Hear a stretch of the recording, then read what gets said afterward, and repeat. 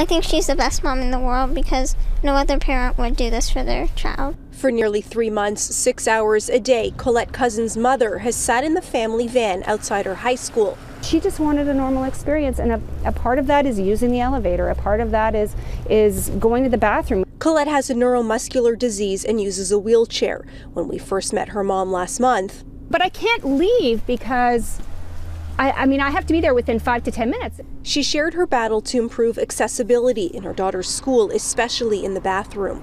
But Cousin says no one reached out. Nobody from the board ever said, hey, we saw the story, can we come talk to you? How did we get here?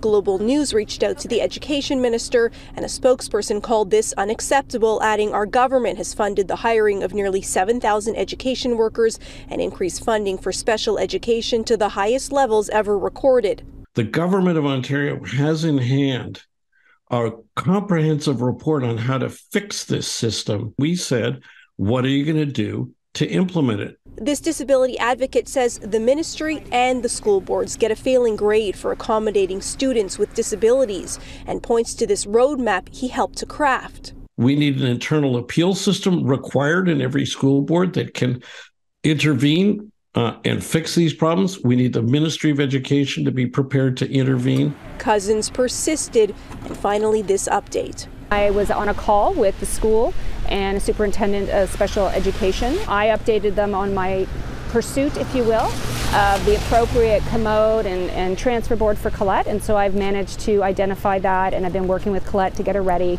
Colette says her mother is on a mission, not just for her. To make sure that disabled kids get the education and the freedom that they need to be more independent in the future, because school is all about learning independence.